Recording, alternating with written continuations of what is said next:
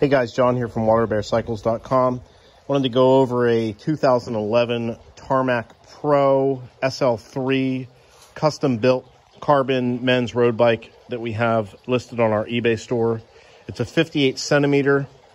It was built from the frame up, so it's got a mix of components on it. It's mainly a SRAM Rival 10-speed, 2x10 speed group. It's in excellent working condition. It's been professionally inspected, professionally tuned for this listing. It's got brand new tires on it. We have carbon shift levers here, brand new Schwalbe Lugano tires. It's built with Bontrager Race Alloy 700C clincher wheels. Everything is in great shape. Drivetrain has plenty of life left on it. It's been professionally cleaned. Comes tuned, ready to ride.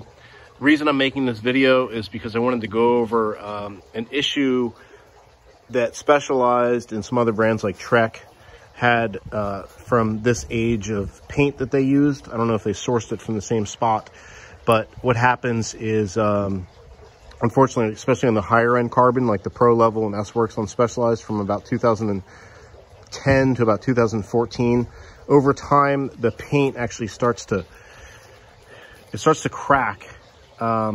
Usually only in the lighter colors, like in the yellows and the whites. And it's interesting because they must bake the paint on, and then there's not a lot of flexibility built into that paint.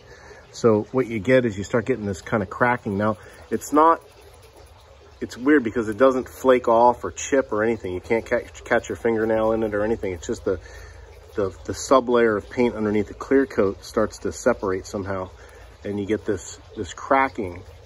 So there's a couple little blemishes here, like actually in the paint, but the cracking you can see throughout on the white on this bike. And it's only in the white on this one. Like you can see it in the Tarmac logo, like right here and right here. You can see it on the head tube here. Comes around the front of the head tube. So it's only cosmetic. It's 100% cosmetic. It's not it's nothing in the carbon. It's only in this top layer. You only see it in the lighter colors. You can see it kind of in the blue there here. It's actually on the chain stays as well. See the little cracking down there. So I guess over time, it's because this carbon material has flexibility in it. That white paint is just hard shell and it just cracks. But again, you can't get your fingernail in it. It's not going to come up. And like I said, overall, the bike's in excellent condition. It works great, but it does have these cosmetic blemishes. And you can look it up online. I mean, there's forums about it. You can call Specialized about it. They're very aware of it. A lot of people freak out and think that it's the carbon that's cracking or something more than it is, but it's really just it's just the cosmetic stuff. And it just is what it is on these older bikes. But again, bid and purchase with confidence. The bike is 100% structurally safe to ride. It's in great shape. It's tuned, it's clean.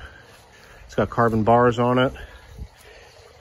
It's got a Selle Italia titanium saddle on it. It's got a carbon seat post on it.